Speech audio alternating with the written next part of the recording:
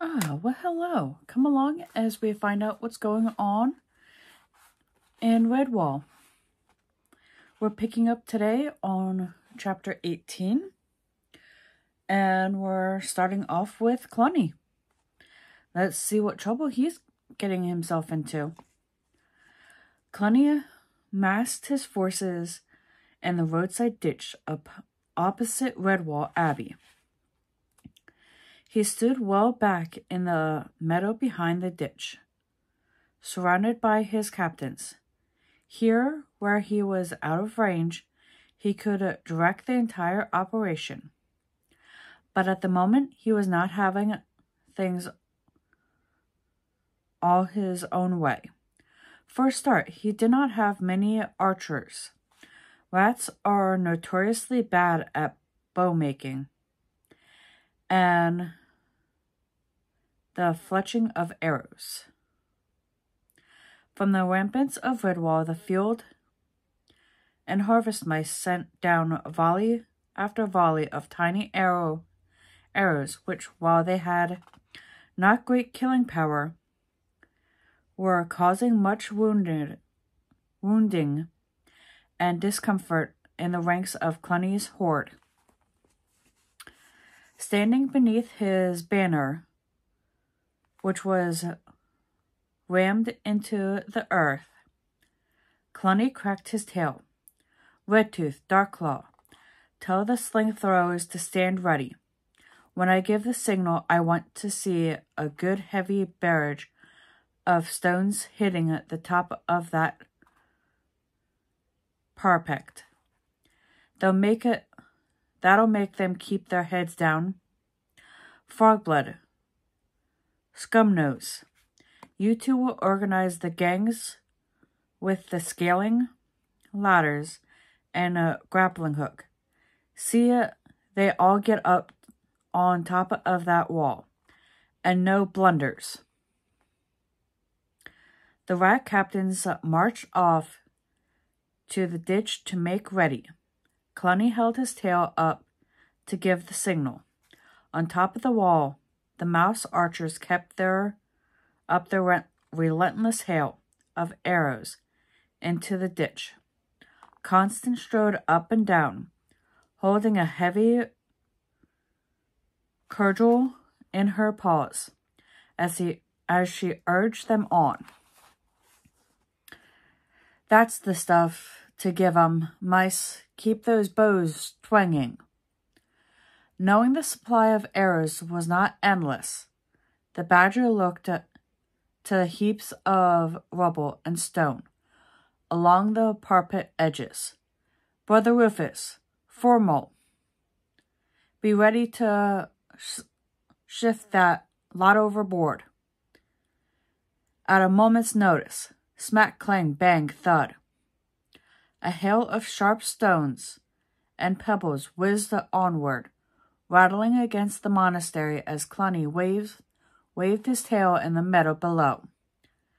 Taken awarenesses, several mice were felled, and a mole lay stunned. Get your heads down, everyone. Lie flat, Constance shouted. The defenders instantly obeyed as the showers of missiles increased. Running along the ramparts, bent double, the abbot cried out, "Stretcher bearers, over here. Help me to get the casualties down from the closures." Winifred the otter lay alongside Constance and whispered to her, "Hear that scraping? Clunny's lot are putting something against the wall. It's my guess they'll try and climb up while we've got to lie low." Even as Winifred spoke, two grappling hooks with climbing ropes attached to them clang over the parapet and lodged into the joints. "Stay low, my friend," whispered Constance. "Give them a bit of time to get off the ground. I want plenty of rats to be high up before we make a move. Pass the word along." Below in the meadow, Red Tooth waved his claw and laughed wildly. "Your plan is working out, Chief. Look, there's old Fangburn and his gang nearly at the top of the wall." Clenny lifted his visor to get a better view.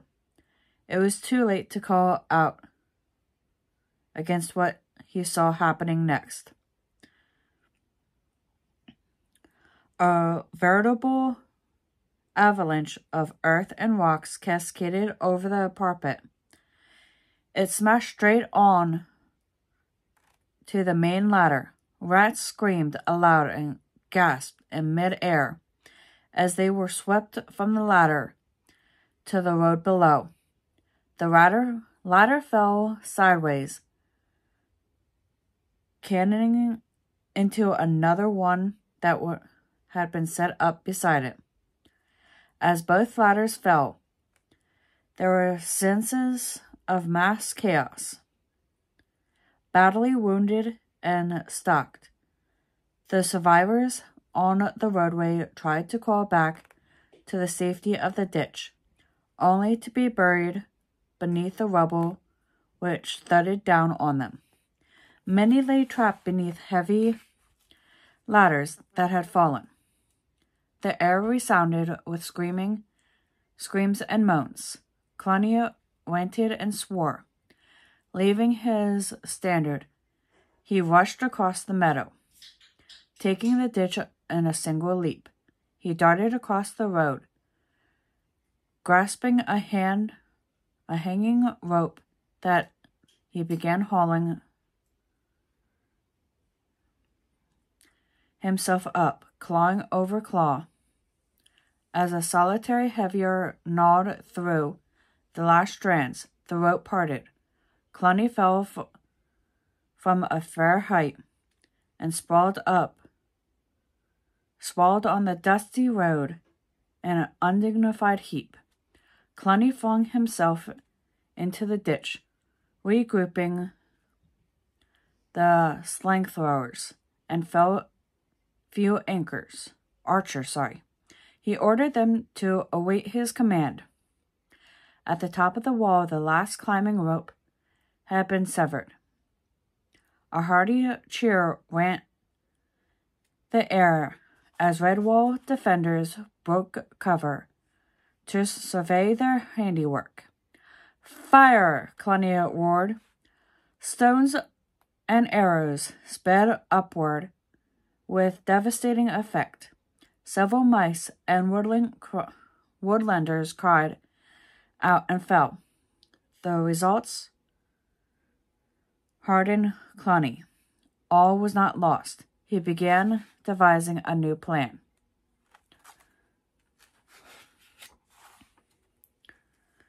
In Mossflower Wood, Rager, who struggled with the rope that bound him to the oak tree.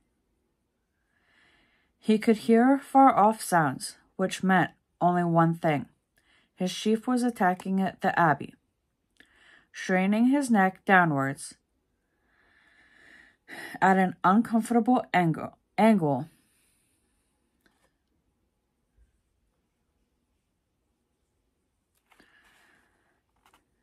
Rager was able to get his teeth into the tough climbing rope. He could manage to free himself. He might be able to sneak back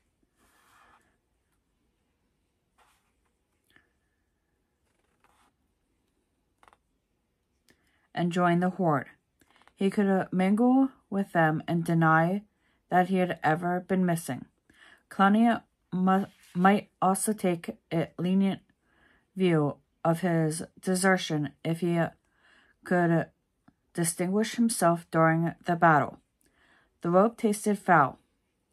Rager could tell by its scent that it had once belonged to Shadow. He never liked that surely poker-faced rodent. Rager congratulated himself as his teeth bit through another strand. "Ha, take that rope, and that. No rope can keep Rager prisoner for as long as he. Poor old Shatter. If only you could see your lovely robe now. Rigger strained up for a moment to ease his neck.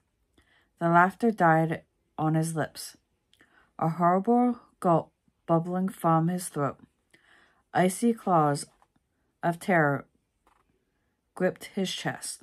Swaying hypnotically a foot from his face was the biggest, strongest, most evil-looking otter that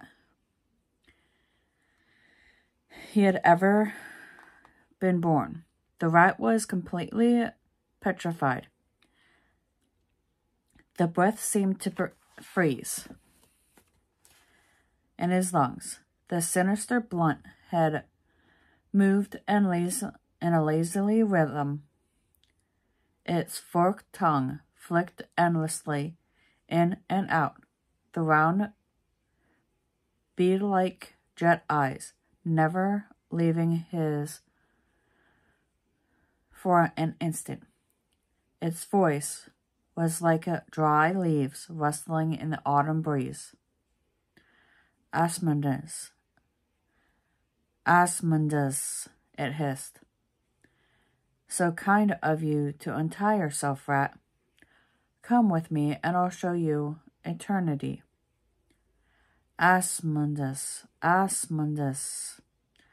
It struck with lightning speed. All that Ragnar felt was a sudden sharp sting to the side of his neck.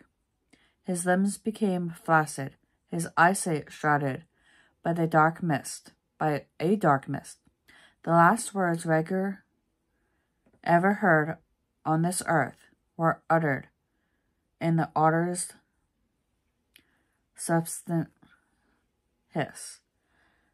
Asmodeus. Cluny scratched the floor of the ditch with his claw. It was there, the design for his next move. He would attack the abbey secretly from the mossflower side. It would be a surprise maneuver. A hand-picked squad, led by him, would carry out the mission. Dressed in Cluny's war helmet and armor, Redtooth would stay back in the meadow. His disguise would be significant to fool the defenders from the distance of his high walls. The rats in the ditch were ordered to continue pressing home. They attacked until Cluny and his party scaled the walls from behind and fought their way across the ground to open the abbey gates. After issuing orders to his remaining captains, Cluny, accompanied by a scorn of assorted rats, weasels, stoats, and ferrets, crept off along the course of the ditch. They carried with them the long plank from St. Nina's Lynchgate fence. Silently they traveled in a northerly direction until they were out of sight of the walls. Climbing out of the ditch, they crossed the road into Mossflower Wood. Cluny sat in a fallen tree trunk and told his squad what was required of them. I'll wait here with the plank carriers. The rest of you split up and search the area for any big, high trees growing near the abbey walls. Make sure that the tree you pick is higher than the wall itself, and not too difficult to climb. Got that? Right. Get going. Cluny watched them stride off into the undergrowth. His previous good mood had deserted him. He was working himself into a foul temper over the day's performance by his mighty conquering horde. shown up by a simple tactics of woodland creatures and mice. He snorted and dug his powerful claws into the rotting tree trunk, sending beetles and woodlice scurrying as he tore out a chunk of the sponge timber. Excuse me. Oh, he had them frightening at first. As a commander, he knew the power of fright.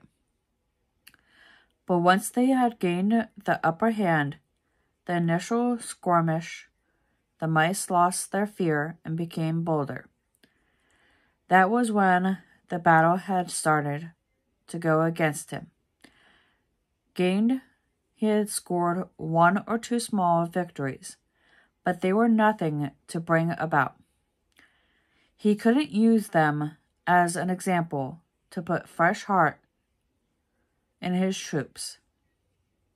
Cluny only hoped that the mice would become overly confident and eventually make a mistake. It was the old waiting game. Just let them make one slip up. That was all he needed.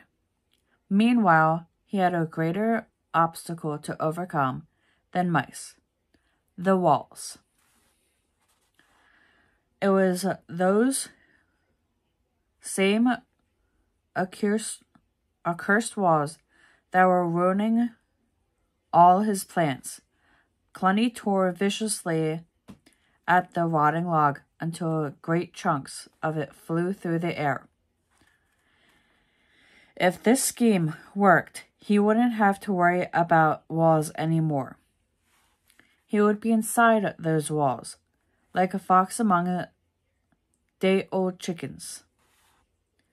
Cluny sniffed the air. His senses told him the searchers were returning. Cheese Thief and the ferret named Kilconey came crashing out of the underbush. They were trembling and twitching. Both looked as they had been badly scared. It was some time before Cluny could get any sense of them. Cheese Thief spoke hastily, glancing back fearfully over his shoulder. We got a bit lost, Chief. Lost where? Cluny snarled. Kilconey pointed a shaky claw. Over that way, Your Honor. And didn't we find a great strapping oak? Was it close to the wall? Cheese Thief shook his head. No, Chief. It was further out into the woods. Look what I found, wrapped around the trunk. He held out the chewed and broken climbing rope. Cluny snatched it. This is like Shadow's climbing rope. He's dead. What are you fools trying to tell me? Kilconey whimpered pitifully. It's Ragnar, Your Honor. Cluny seized the unlucky pair and shook them soundly. Have you both gone raving mad? Do you mean to tell me you're frightened of that fool Ragnar? Cheese Thief fell to his knees, sobbing. But you didn't see him, Chief. He was just lying there. His face was all swollen, and his tongue was sticking out. It had gone purple. Ugh, he was all sorts of bloated like. It was horrible. Kilconey bobbed his head vigorously in agreement. Aye. So 'twas. Didn't we see him with our very own eyes, sir? Poor Roger and his going backwards all the time. Going backwards? Echoed Cluny. Indeed he was, said the ferret. And your man here says to me, he says, there's something pulling Redgar along. Sure, we couldn't see what it was for all the bushes, so we pulled them to one side between us. And what did we see? Well, what did you see? What did you see? Barked Cluny irritably. Kilconey stopped and shuddered. He spoke incredulously, as if he were unable to believe himself. We saw the biggest snake you ever clapped eyes on. The farther of all serpents. He had poor Ragger's body by the feet and was dragging it along backwards. Cluny's eyes widened. What did the serpent do when it saw you? Let go of Ragger and looked at us. Cheese thief, squeaked Cheese Thief. The serpent stared at us and kept saying, Asmodeus, Asmodeus. Cluny scratched his head and sharpened a dirty claw. Asmodeus, what's that supposed to mean? Do you not know? 'Tis the wretched name of the devil himself, sir. Where the fair. I know because me Orlin mother told me so. And she always said never to look a serpent in the eye. So I says to me mate here, Cheese Thief, says I, don't look, run for your life. And that's exactly what we did, sir. Oh, you'll never know how horrible it was. I'd rather be tied in a blazing barn than go back there. So I would. The great scaly body of the quite fool, said Cluny. I think I hear the others coming back. Now straighten yourselves up and not a word to anyone about this serpent thing, or you'll find my serpent across your back. Cluny's long tail waved menacingly under their noses. They took his point. The weasel called Scragging came running up. He reported smartly with great efficiency. High tree near the abbey wall. Chief, elm, I think, which is higher than the wall. Lots of branches jutting out. Just the job for climbing. How far to this tree? Cluny asked. About 10 minutes. 10 minutes' march to the east, Scragging replied. When the rest of the party arrived back, Cluny had them form in a single file.